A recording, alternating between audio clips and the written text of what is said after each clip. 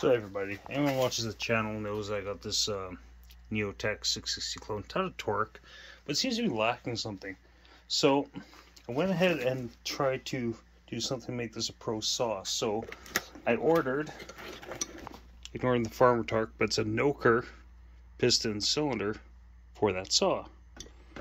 Noker, so it's going to turn that saw into a pro grade saw right there. Noker. So what do we got in this box? Oh, okay.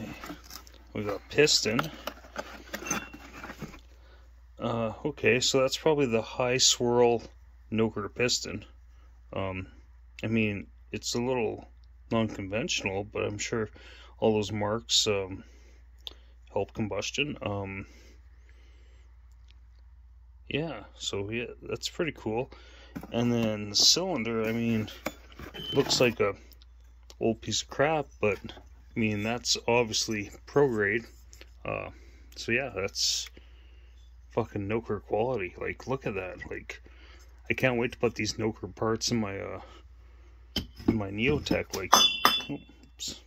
But yeah, like, I mean, imagine the swirl this is gonna create and the compression. Like, that's top-notch pro quality that you get from Noker chainsaws. Like, wow.